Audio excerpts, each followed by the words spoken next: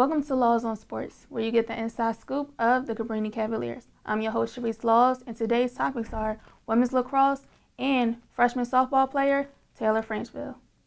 The Cabrini women's lacrosse team saw its 5-game win streak come to an end as the Cavaliers suffered a 10-4 loss to the College of New Jersey Lions. The Lions opened the scoring nearly 6 minutes into the action. The Cavaliers responded quickly as Bruin controlled the ball and headed straight to the net, even though scored just 20 seconds later. The non-conference defeat drops the blue and white to 5-3 of the season. I had a chance to talk to freshman Taylor Frenchville about how's the season going so far and what are her goals for the team. Let's check it out. We are here with freshman Taylor, who plays softball with the Cabrini Cavaliers, and her position is catcher. So Taylor, how did you hear about Cabrini's softball team? The coach actually came and watched me play a couple of games, and he was interested, so he gave me more information about the campus. I came and toured. I liked it, so he recruited me to come play here.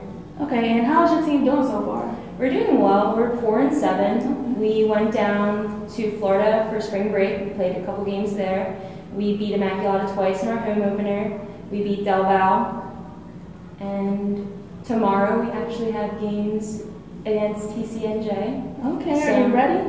We are. Okay, and what is your goal for the team? Our goal for the team is to win CSACs this year. Last year they were runners up, so they came in second, and this year we have the goal of winning and actually being CSAC champs. All right, thanks Taylor for your time. I really appreciate it. Thanks for watching Laws on Sports. Don't forget to follow me on social media by searching Sharice Laws.